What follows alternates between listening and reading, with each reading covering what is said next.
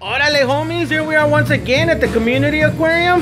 My son Jonathan flicking on the lights for us. Thank you, Jonathan. Nikki, feeding them. It's our little feeding spot back here because we don't like to have to move all the plants and everything. And by the way, a special thank you to our homie, our brother, Arthur Adams. The plants are growing healthy.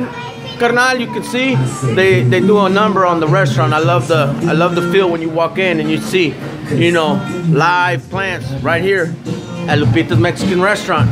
Above our Oscars, our Jack Dempsey's, and our cichlids in love and memory of our little brother.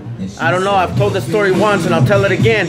In love and memory of our little brother had made an aquarium called the Community Tank. He had actually made it over here where this aquarium's at. And you can see we've kept him alive, and his legacy will always live on right here at Lupita's Mexican Restaurant. Oh man, I forgot. I gotta plug that one in to turn it on. But well, I can still do so. As you can see, homies, we got some angel fish, and we got some kissing grommies in love and memory of.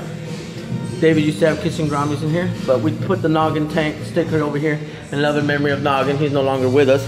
And for those of you that need to know, or would like to know, or don't know, we do have David's turtles over here at Lupita's Mexican Restaurant.